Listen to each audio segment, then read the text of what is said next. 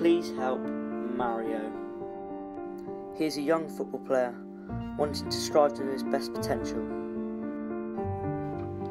But the only trouble is, he's a pile of shit.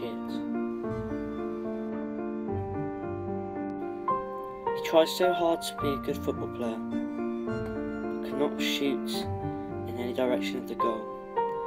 He tries so hard in training as well.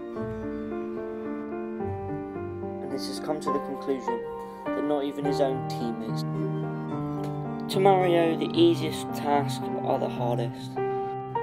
He cannot tackle, and when having the opportunity, he cannot run at the defence. Even in front of goal, Mario does not take his chances. When given the opportunity to show some strength, he simply has fucking nothing. Gets tackled every time he gets the ball. In front of goal, again, he just there's no words to describe his finishing.